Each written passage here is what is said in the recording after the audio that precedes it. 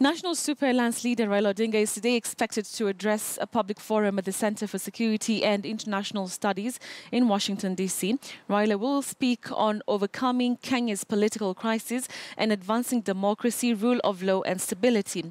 Later in the afternoon, he will hold more meetings with other leaders and officials of the civil society organizations. Raila's visit to the U.S. comes in the wake of renewed efforts to push the government to hold fresh elections within 90 days.